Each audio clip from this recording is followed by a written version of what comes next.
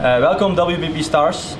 We're here at restaurant Bord'eau in Amsterdam, and we will present a couple of our dishes. I'm here with one of my sous chefs, Bas de Vries.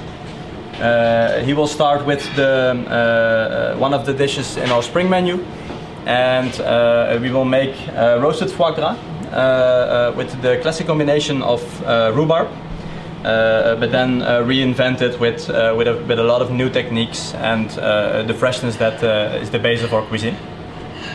So we will start with the dish right now. We will roast the foie gras right now.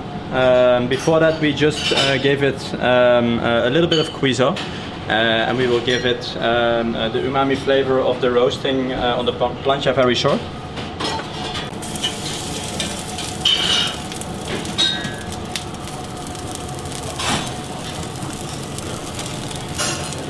And we don't want it to be very crispy. We want the creaminess of the foie.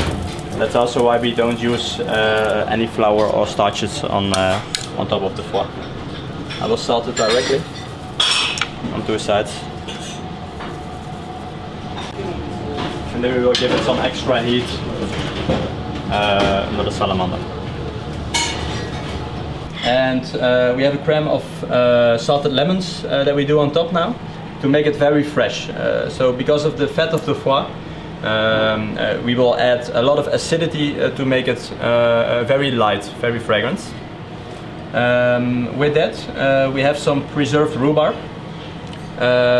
So we have the rhubarb preserved in an oil from the flowers of the rhubarb. With that, we have a vinaigrette also made from rhubarb juice that we sweetened with some raspberries instead of sugar, that you really have the fruity flavors inside.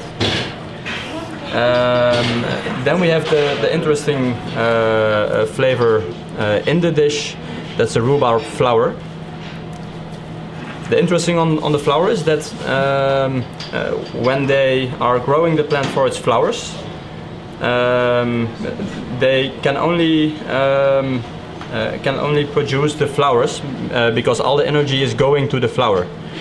The flower doesn't produce acidity, so it's only the green flavor of the rhubarb without the acidity. So it's a very interesting texture in the dish. From all the components that are left over, we will make a very intense oil of the rhubarb, and that's the base to preserve our pieces of the fruit, of the stalks. So now on the top of the foie we have the preserved rhubarb.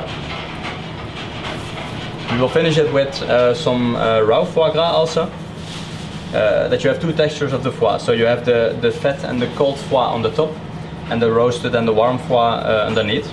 That's the nice contrast in textures.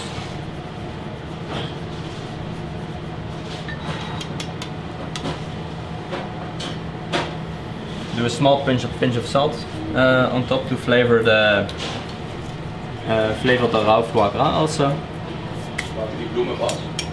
Bovenin.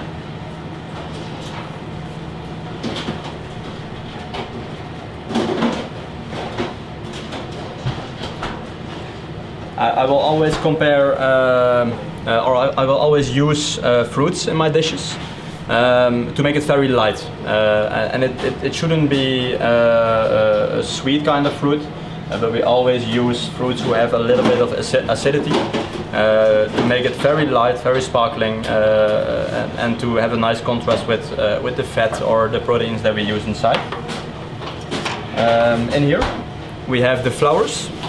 The flowers that I just showed you, we shock them with nitrogen, and then we crush the flour that you have small pods, small seeds, and we will flavor the raw foie gras with the flour. And this is also not for the acidity, but really for the flavor of the rhubarb. So it's a very green flavor.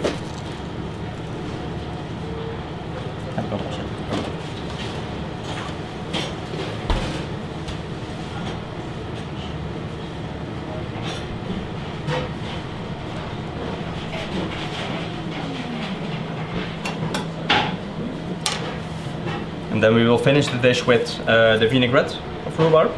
So it's kind of an inspiration on the leche de tigre. But then instead of lime juice or lemon juice, we will use the acidity of the rhubarb juice. And because of the layers inside with onions, garlic, also the raspberries, lemons and lemon thyme, you will get very intense flavors of the rhubarb.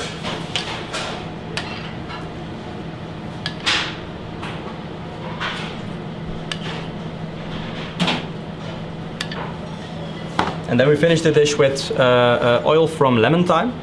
So it's also a very green flavor with the freshness of the lemon thyme.